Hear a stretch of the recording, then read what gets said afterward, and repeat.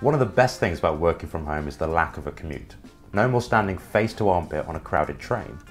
But if you work from home a lot, giving yourself a false commute can really help. So what do I mean by that? I'm not suggesting you walk around in circles before you head home.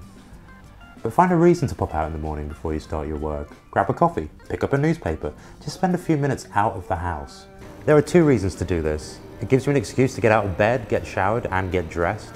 Otherwise it can be tempting to drag your laptop into bed. Before you know it, it's midday and you feel a bit gross.